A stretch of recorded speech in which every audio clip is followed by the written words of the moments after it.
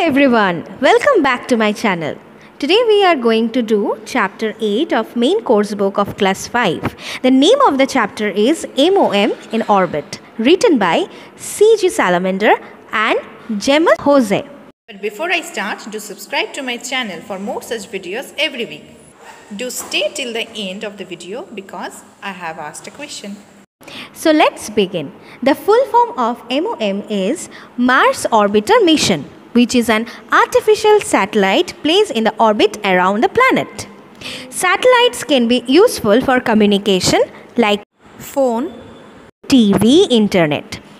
It also predicts the weather and aware us from natural disasters.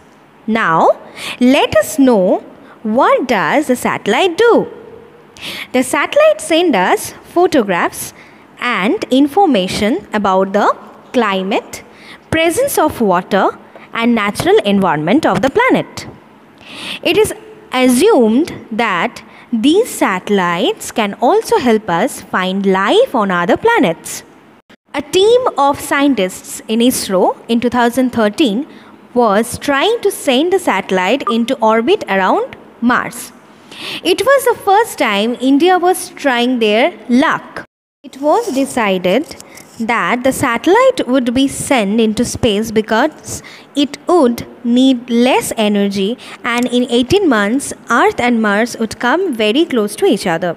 After the launch, when the satellite would enter the Mars orbit, the scientists could get some vital information about Mars' surface and atmosphere. Everything was decided because of the bad weather. They had to delay the launch by 5 days. On 5th November 2013, it was successfully launched. The speed was too slow to take it out of Earth's orbit, so they had to find a way to generate speed. So, what they did was, they made the satellite orbit around Earth 6 times until it picked enough speed. Then they fired the engine and pressured it out of the Earth's orbit. This was the first obstacle. The next obstacle was getting the satellite into Mars orbit. If it was too slow, the satellite would crash into Mars, and if it was too fast, the satellite would miss the planet.